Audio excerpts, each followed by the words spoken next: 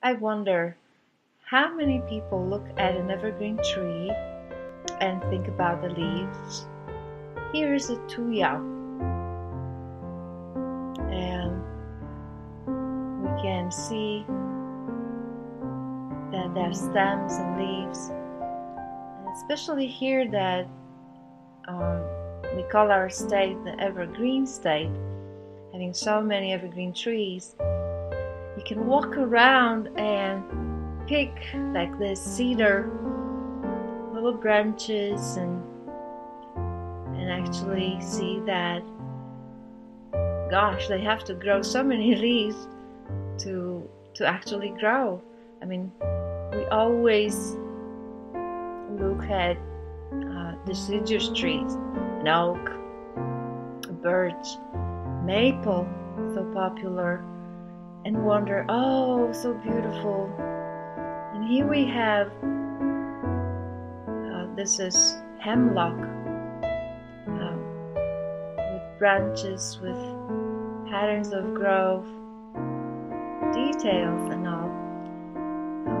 But nobody normally stops and says, oh wow, look at that hemlock. When I moved here, I could not believe how tall the trees were. I mean, they're magnificent. And think of the beauty as they grow taller. How many of these little buds have to open? I mean, like millions. And each one with its own little pattern. This one is deodar cedar. I mean, long-leaved needles, right? Ooh, this one is sequoia. I mean, the king of the trees, right?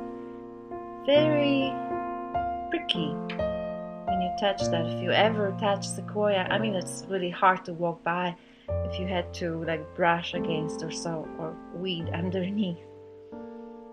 And look at that, how